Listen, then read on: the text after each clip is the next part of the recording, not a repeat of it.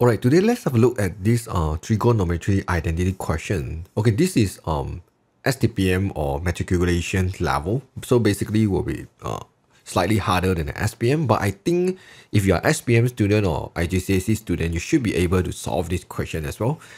Yeah, and I always want my student to actually see more difficult questions. So let's have a look at this question. So we have some power 4 here. And then we want to prove the whole thing is equals to 1. Definitely, we will always choose the side with more information. So in this case, we will choose the left-hand side. So just write a left-hand side here. So it's very hard for us to start from 1 and get all these terms. So that's not possible. I will choose the right-hand side. Okay, before I start to do, I just want to give you some basic idea. So the cosecant x is basically 1 over sine x. You just see the third letter, 1, 2, 3. You see the s here is 1 over sine x. And same idea for cotangent x is basically third letter 1, 2, 3 is t, so it's 1 over tangent x. But at the same time, we know tangent is equal to sine over cos, isn't it? So this one we can change to cos x over sine x. So for cotangent x, you actually have two choice here. So which is 1 over tangent or cos over sine. So same idea, some student might worry, so how about power 2 or power 4 here? It's the same idea. So if today I have cosecant power 4x, so it's basically 1 over sine power of 4x. So same idea, if I have cotangent square x, so I can say is cos square x over sine square x. Alright, so just in case you do not know, so like sine power 4x is actually same idea with sine x power of 4. Okay, this is the way we will write in the trigonometry. So, but they are the same meanings here. Alright, so here is every basic I want you to know here. Okay, let's try to prove it equals to 1 here. So the first idea is definitely I will change this one into the 1 over sine power 4x first. And then I multiply both of them. And then because everything is sine and cos, right? So therefore for cotangent, I will ignore about 1 over tangent. I will use cos over sine, okay? Minus 2. And then this one will be cos square x over sine square x. Alright, then I will just expand the bracket as usual. So this one should be, the whole thing will be 1 minus cos power 4x over sine power 4x. Alright, here, I want to make them have the same denominator so I can join them into one whole fraction. So what I will do is I will multiply sine square x here. I will multiply sine square x for numerator and denominator at the same time. Alright, so therefore, if I want to join them, I can, because right now it's sine power 4x, isn't it? So top here, I should have something like cos minus 2 cos square x. Okay, at the same time, because sine square, I can change it into the 1 minus cos square x, isn't it? Why I want to change? Because on the numerator here, I have everything in terms of cos, so I guess it's good to have everything in cos. So I do not want to have the sine square here. So what I will do is for the sine square, I will change it into the 1 minus cos square x. Okay, just in case some of you like curious how come I can change, because at identity we have a formula called sine square x plus cos square x equals to 1. So therefore, sine square I can change into the 1 minus cos square.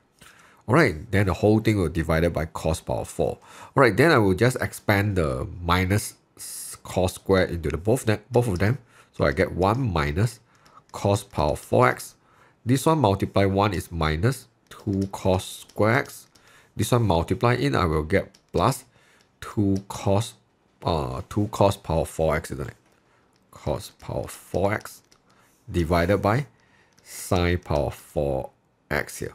Okay, sine power 4x, I think I can change them into sine square x multiply with sine square x, because later I guess I kind of need to expand them, so I better expand now. Alright, then what we want to do now is okay, we have two terms like cos power 4, definitely we can simplify them. Like we have 2 minus 1, we still have 1 of it, isn't it? So it's like 1 minus 2 cos square x. So I still have a cos power 4x over. So this one, if I want to do, I can change both of them into the something like 1 minus cos square x multiply with 1 minus cos square x. Okay, so okay, for on the top here, you should know this one is basically a factorization, isn't it? So this is something like 1 minus x squared plus x power 4.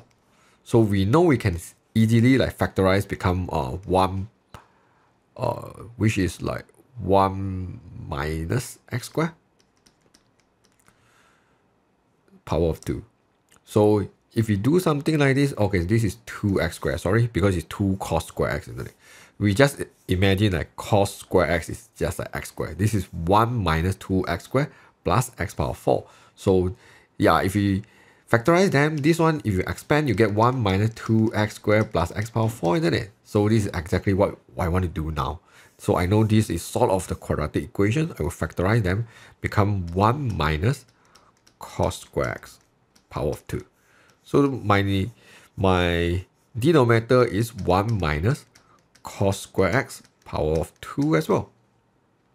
Okay, if you see carefully, yeah, this one, they are the same thing, isn't it? Then I can just simplify them and I will get 1. Just now they want me to show, right? I will say proven. Because eventually if I get 1, that means I can prove it. Because if you see carefully here, they actually ask you to prove the whole thing will equals to 1. So when you do that time, you must be very careful, especially when you expand them. You want to make sure you don't make any carry mistake, because a little bit mistake will actually lead to a different answer. So yeah, as long as you do carefully, yeah, this kind of question is actually not really hard. So anyways, I hope this like short video can help you understand better about trigonometry identity. I will post more video to help you understand better. Alright, I will see you guys in the next video. Bye bye.